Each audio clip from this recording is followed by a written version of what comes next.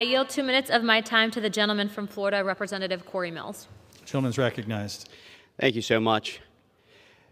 Mr. Speaker, I rise in favor of H-Res 521 to censure and condemn Congressman Adam Schiff. The bottom line is this.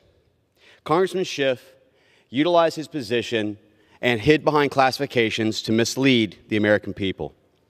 He abused his congressional authority and security clearance to push his own party's political agenda. This was not meant to be an unbiased jurisdiction of change.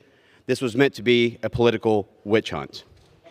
When members are appointed to select committees on intelligence, they are trusted with privileged information, and other members of the House are taking them for their word.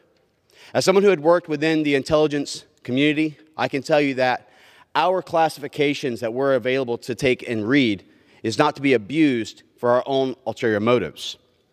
I hope my colleagues will join Congresswoman Luna to censure and hold Congressman Schiff accountable and to put an end of the waste, fraud, and abuse and the gross neglect in how we take advantage of the American people. With that, I yield back. Gentlewoman reserves. Gentleman from Maryland's recognized.